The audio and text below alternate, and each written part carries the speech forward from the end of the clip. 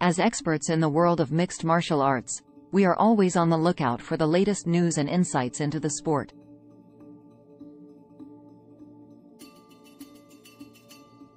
That's why we were excited to hear about the recent comments made by Israel Adesanya regarding his opponent Alex Pereira. In a recent interview, Adesanya wished good luck to the next motherf*** that faces Alex Pereira in the UFC. These comments have caused quite a stir in the MMA community, as Pereira is widely regarded as one of the top fighters in his weight class. But what makes Pereira so dangerous in the octagon? Let's take a closer look. Pereira is a two-time GLORY Kickboxing Middleweight Champion and a former interim champ in the light heavyweight division. He has an impressive professional record of 32-6, with 21 of those wins coming by way of knockout. Pereira is known for his powerful striking and has demonstrated an ability to finish fights with his fists or his feet. But it's not just his striking that makes Pereira a formidable opponent.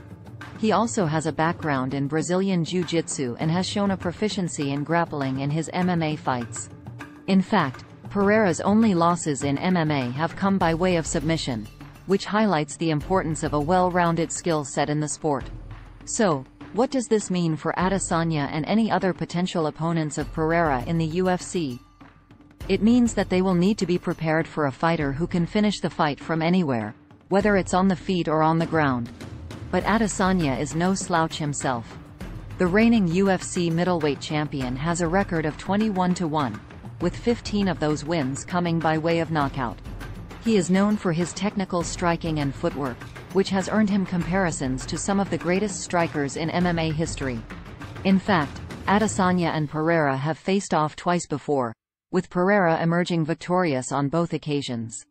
But those fights took place in the kickboxing ring, and Adesanya has since transitioned to MMA, where he has become one of the sport's top pound-for-pound fighters. So, what can we expect if these two fighters meet in the octagon? It's hard to say for sure, but one thing is certain. It would be a clash of two of the sport's most exciting and dynamic fighters. In conclusion, while Adesanya may have wished good luck to the next fighter to face Pereira, he will need to bring his A game if he wants to come out on top in a potential showdown. And for any other fighters in the middleweight division, Pereira's combination of striking and grappling make him a formidable opponent that cannot be taken lightly.